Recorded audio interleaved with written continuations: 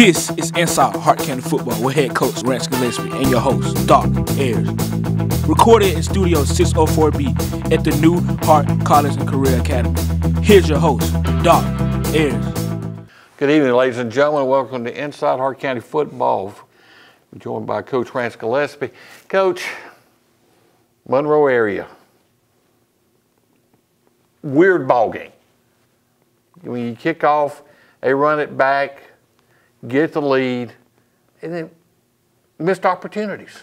Yeah, we had several. The game didn't start like we wanted it to with the opening kickoff, but you know we drove the ball down and were able to put together a couple of things, and then we have a ball that's batted twice that they pick off. You know, we get a kick, get a break on a kick, and Tucker put it in a good place. Simeon goes in, makes a good play, get another opportunity there.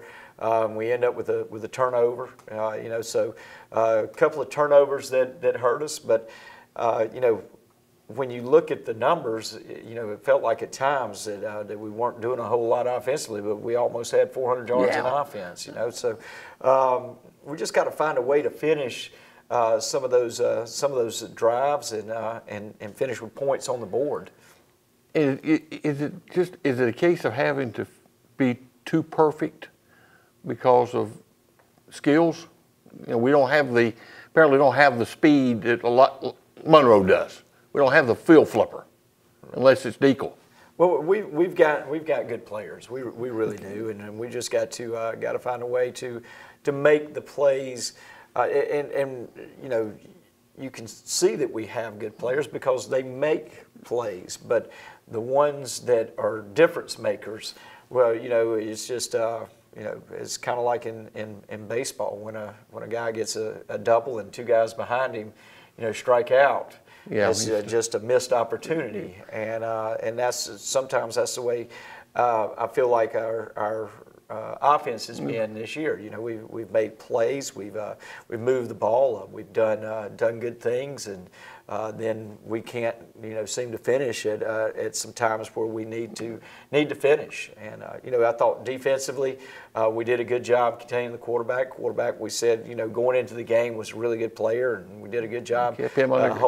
Kept him under wraps. Yeah, holding him to a minimum, and then you know, the back is a really good player as well. So you know, we had a blocked punt there, and you know, all the way down to the wire. You know, our kids continued to play hard, and we had opportunities all the way up until, you know, time ran out. I mean, we get an onside kick, you know, late in the game there. You got a chance. I know there's one missed throw in the fourth quarter. You throw one, so that makes it 28-21, and you got a chance there late to come down and tie it. Right. Yeah, exactly. All right, let's look at the first half. And as we said, it does not get off to the good start. Kick it deep. No, and they've got a lot of speed on their team, and the kid hits the crease, and we compromise our lane there, and you know, he does a good job of fitting the crease, and they do a good job of blocking it for him on the return. So, but you know, we've got to respond, and Durante does a great job here, and you know, because so many times when that happens and you get a pin on your side, it just kind of sets a pace for the whole game, and you know, we get a good return, get it out to midfield, and then you know, O'Neal puts one up there to JB, and close to making a play there as well. You mentioned Durante, about 40-yard average per kick return Friday night. Did a great job. He had a really good night. Durante was a guy that we had selected as our offensive player of the game. Thought that he played really well. Yeah. Thought he ran the ball extremely hard, you know, throughout the night. Great I job. thought PJ played a good game, good assignment football, and you know, good job spilling that play there to the outside backer, and did a lot of good things. Malachi Thomas, who's just a ninth grader, got an opportunity to return some punts for us. And good throw and catch there out of JB and O'Neal. And you know, again, we got a little something going, and this is just one of those things where we've got to make another play or two here to finish this drive. We had a couple of penalties and that set us back and put us in third and long, and they kind of tee off on us there and move. You know, it seems like so many times this year that we've had to play from behind the sticks, and you know, we need to be better on early downs, and we need to eliminate some of the penalties and things that we're getting in those areas. Great job there, reacting to the throw. Yeah, they are a big RPO team, and the kid does a good job executing those things. But we did a good job holding up against you know, the things that they threw at us. For those who don't speak football leagues, can you briefly explain what an RPO is? Yeah, it's a run pass option. So a lot of things that you see them doing as far as running the ball, throwing the ball, it's both. You know, it's a run pass option. So he's reading a defender, and based on what the defender does, either running or throwing the ball. Okay. All right. Get the touchdown pass there. Decide to go for 2. Do a good job getting our hands up and getting the ball batted down. And like you said, we had a good night when we got opportunities to return to the football. They, you know, their front three, like I said, were big kids, and you know, they're good football players. Yeah. Good run there out of O'Neal on the zone read, getting the ball out on the perimeter.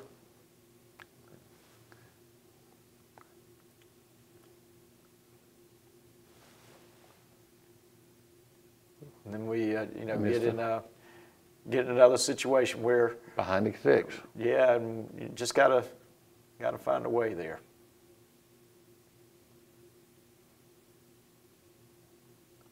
You know, I thought that the back was really underrated, and you know, I thought this ball was, you know, 2 yards behind the guy. We don't get the call, and you know, that's a part of the game as well, and got to be able to overcome those things. We do, but still, you know, it's a 30-yard change in field position there. Did a good job with our fast screens and trying to get the ball out on the perimeter, give ourselves a chance. And O'Neal on the inside zone there gets it up to 3rd and makeable, and muscles his way for a couple more there for the first down. You know, I think Luke has done a really good job when he's come in and been very effective in the things that we've asked him to do. This is, you know, this great is job the type of running that Durante gave us all night, and just good physical football, and did a really nice job for us. Get it outside. Good job blocking on the perimeter. Down here. You know, that's what a lot of people don't see. Everybody sees the guy carrying it, but did a good job blocking on the perimeter there with Clay and PJ and JB. Getting out there and giving him the blocks that we needed on the perimeter. Great job keeping the play alive here. And it's a good job out of Deacle on the back end, reversing back and giving him a good target to throw it to. Yeah. And just a good play out of those 2 kids. And you know, the protection was good on that play as well. Here's the play you're talking about. Get a squib, it bounces off of him, Simeon hustles down there and gives us an opportunity at an extra possession. There.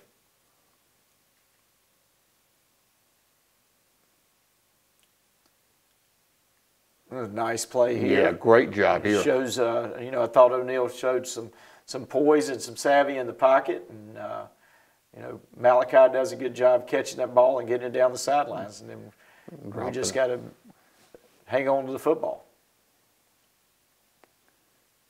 And 7 gets loose. He has 2 big plays right in a row. Yeah, and I thought, he was an underrated back going into the game. I thought he was a good player for them.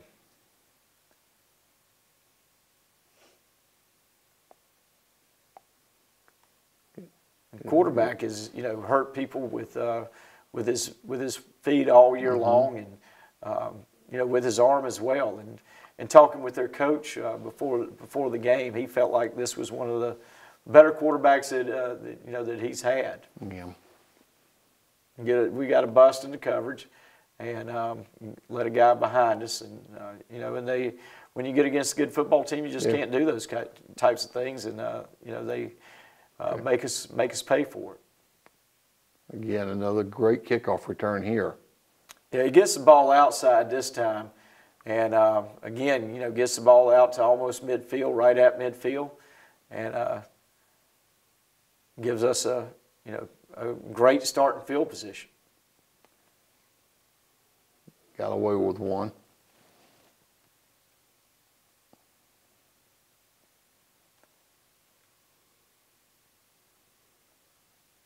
A lot of the things that we do in our run game are, read type plays. It's a good play out of crew. Yeah. And again, O'Neal showing some poise in the pocket, being able to move and extend a play, and being able to find the guy.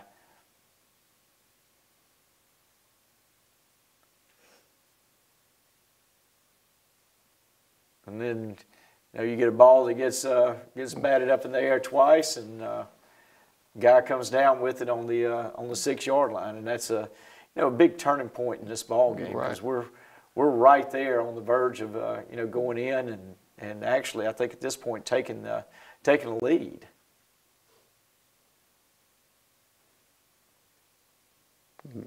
Read there.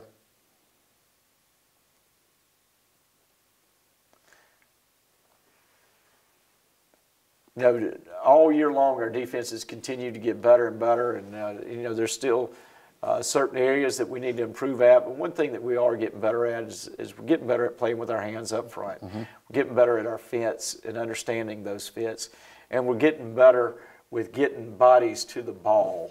And that's where you start in playing defense, is just watching and seeing how many bodies you get to the ball. Okay, 21-7 at the half, and really the ball game's a whole lot closer than that.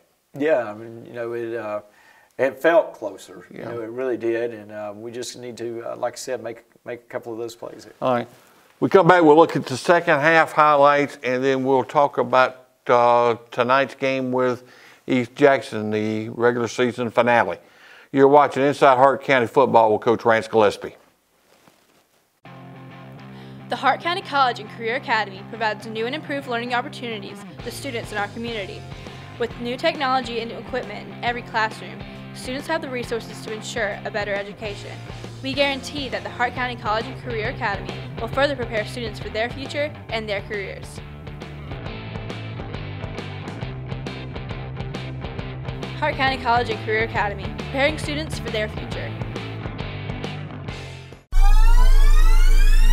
The Hart County High School 5th and Campbell store is selling t-shirts during home football games.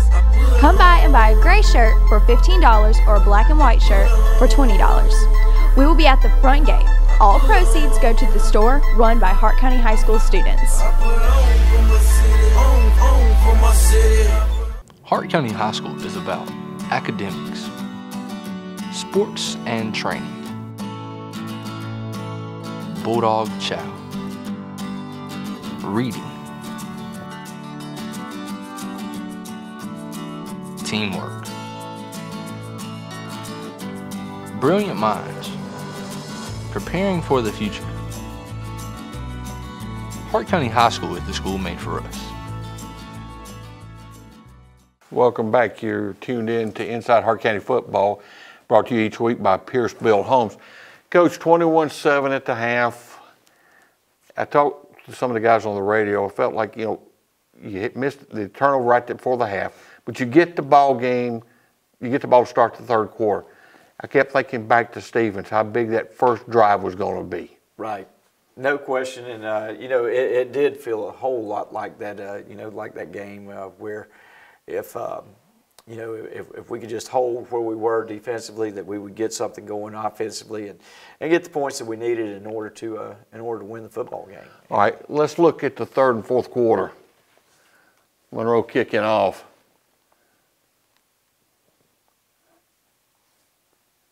Again, we get a good solid return here, and you know, we're fitting things correctly, and that's the reason you see the soft spots in the defense. Great cut there.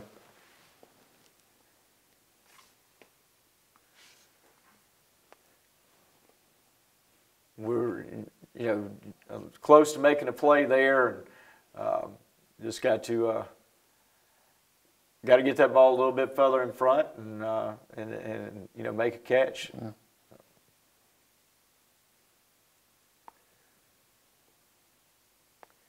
Okay, Monroe gets the ball right inside Hart's territory, and he go back to getting two on the corner.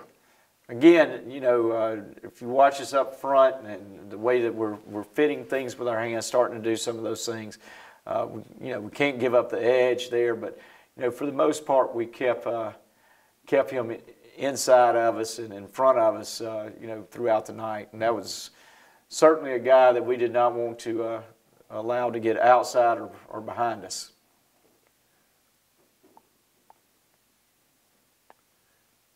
Good pressure there.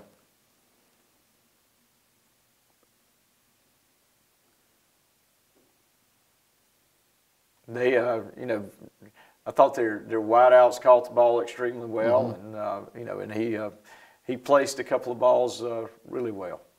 We just lost some. We may have a little bit of technical difficulty. All right, we come back. Good pressure there. Great job. Yeah. Initial pressure and second pressure. Yeah, I thought Kirby gave great effort on that play and was able to battle through a blocker and a great interception here by Jordan. And it's a big play in that game, and we got the call for pass interference from one of the guys in the back. Jordan obviously didn't touch him, and you know, made a great play on the ball, and you'd have to rewind it several times, but you know, again, that's a part of the game, a part of the game, and something that we've got to be able to overcome. Again, another kickoff return. And try to force something here, and he just needs to take the channel and go. Take what the return gave him, and he did a great job with that for the most part throughout the night. Good patience there. Yeah, find Deacle over the middle and get the ball moving down the field in a positive direction. Moving, you know, playing on grass and you know, different surface for some of our kids, and that really has not been a factor for us all year, and nor was it Friday. You know, a lot of people try to make that into something, but you know, the way turf is now is really not a whole lot different than playing on a really nice grass field. You know, the thing that the turf gives us is a solid surface all the time. Unbelievable. Yeah, I mean, that's one of those that gets tipped up and can go either way, and you know, their guy comes down with it. And again, you know, they have the ball on their own 15, and to be honest, you know, on that particular play, it's as good as a punt. You know, we're going to take a shot on third down and try to move the ball down the field. And it doesn't work out for us, they make a good play. Get an offensive interference call there. He, you know, he extended the hand, and normally anytime you do that as a receiver, you're going to get that called. Great catch there on the ball running away from him. Miss the block there on the screen, and later on we make it and get a solid gain, and are able to move the ball.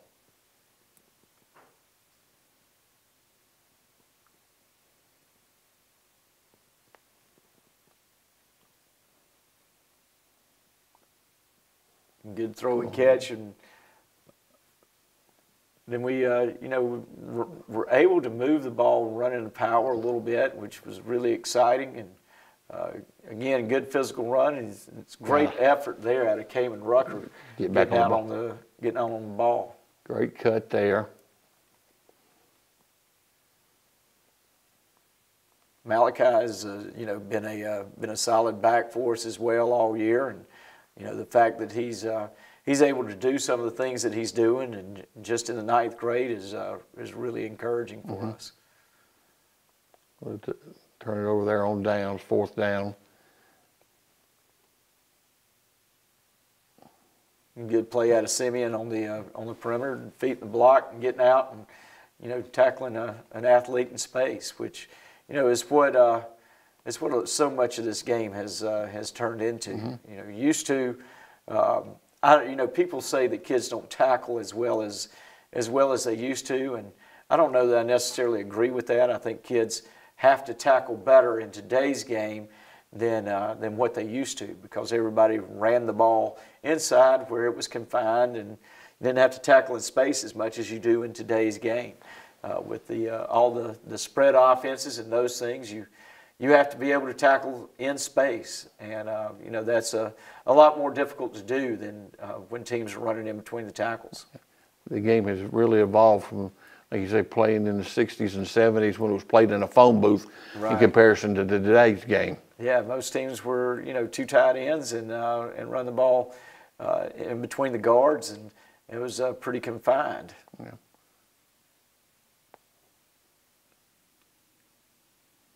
Get the ball back.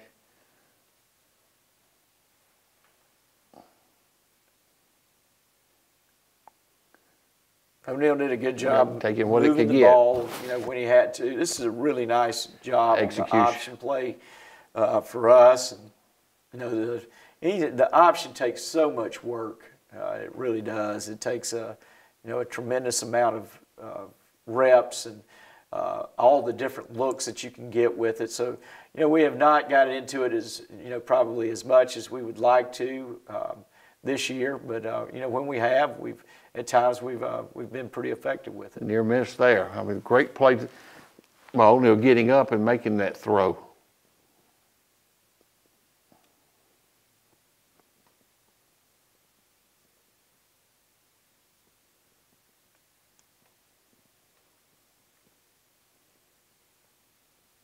Almost you know, came down with another one, and you go again. One of those things where you know, call that can go either way. Good defense, you know, fitting the off tackle, and again, our kids are, you know, continuing to play hard, trying to get us the ball back and give us an opportunity to go down and score. And great play here. Kirby goes in and gets the block. And, yeah. We're going to get the ball here at the 45. So, you know, an opportunity for our offense to drive down and put a couple of points on the board. And continue to, you know, try to get into their lead a little bit.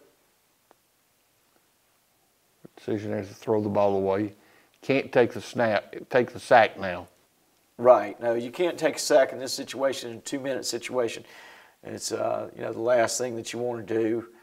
I thought that was a really good job out of Jalen, finding his way inside the backer, and good patience out of O'Neal, and good protections to allow O'Neal the time. Beautiful throw there. A really nice throw and catch out of Deacle to you know, give us a score. And you know, again, we've got a chance. This is really beautiful here. Really good execution out of our bunt onside, and Tucker has really worked at that and really gotten pretty good at it. Comes back with a great play on 3rd down to get the 1st down here. Yeah, he gets loose on the scramble, and you know, able to find a way to get us a 1st down. It's actually the next one here. Yeah. breaks 1 or 2 tackles and makes a guy miss and then turns it up.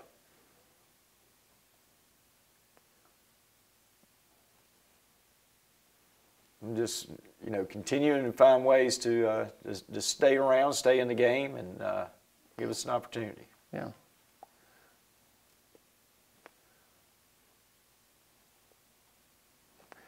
You said all year he throws the deep ball extremely well. He does. He's been very good with the deep ball, and he's got good placement, good touch on his deep ball. Great job with the screen here. Yeah, and get the block out on the perimeter, and again, we got to hang on to the football.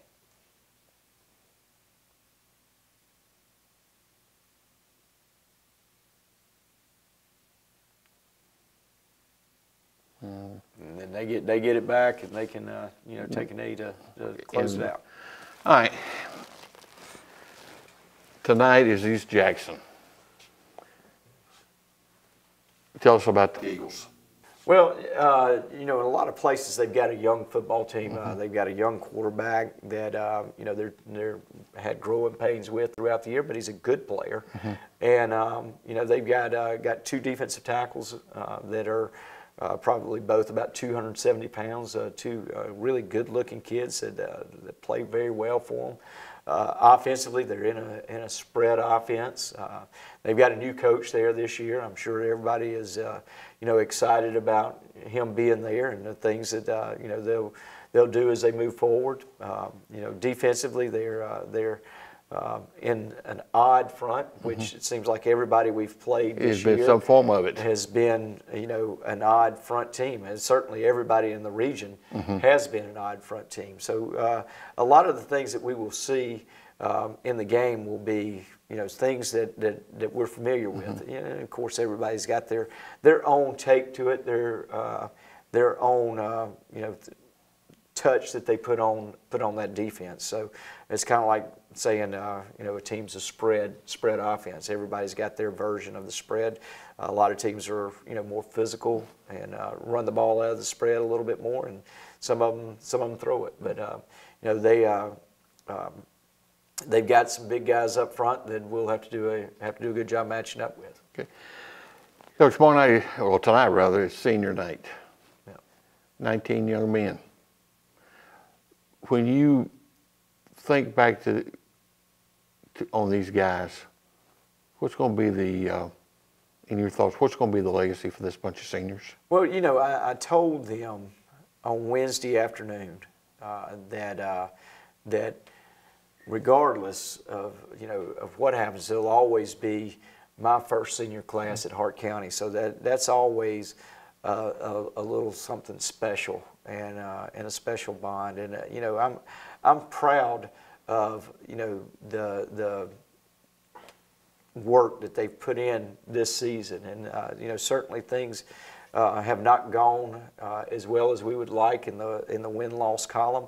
But the one thing that they have done is they have managed to handle that adversity, continue to line up and play hard, and you know, they're a playoff-bound team. So we need to play really well in the game against East Jackson, and get a little momentum going into the playoffs. And then once you're in, it's the second. It's 0-0 for everybody. Yeah, who knows what can happen? Okay.